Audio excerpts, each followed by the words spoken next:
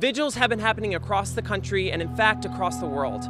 I'm at a very special one right now in New York City at the historic Stonewall Inn, where there's a huge crowd gathered mourning everyone we lost Sunday morning at Orlando's Pulse nightclub.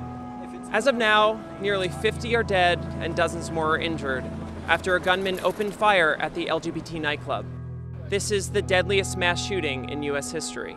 Equality Florida has set up a GoFundMe page to support the shooting victims and their families. You can also visit LogoTV.com to find out how you can take action to reform gun laws, sign petitions, and share messages via social media. We'll continue to update you on this tragedy here and at LogoTV.com.